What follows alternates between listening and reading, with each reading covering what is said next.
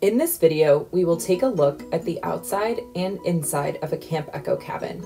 At Camp Echo, all of the cabins have very similar interiors and exteriors. Each cabin has a front deck platform and hooks on either side of the door. The hooks are great for wet towels or clothes.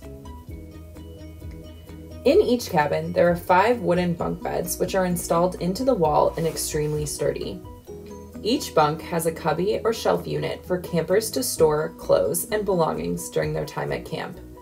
Most duffel bags or suitcases can easily slide under the beds once unpacked. Cabins also have an electric fireplace. The fireplace serves as both a heater and lighting unit. It can still display a fire in those hot summer months when the heat is not necessary. At the front of the cabin is the counselor cubby, where counselors live during traditional camp sessions. The cubby has 2 bunks and additional storage. The cubby is blocked off by a partial gate for privacy, but still allows counselors to see and hear what is happening inside the cabin. This is the cabin bulletin board, which has helpful information like the code of conduct and schedules. Each cabin also has a screened-in back porch where campers can gather for taps or during Saska. The back porch also has a clothesline for wet clothes.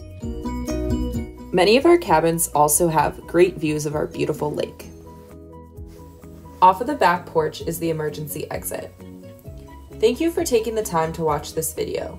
We hope to see you at Camp Echo soon. If you have any further questions about cabin living arrangements, please contact our team.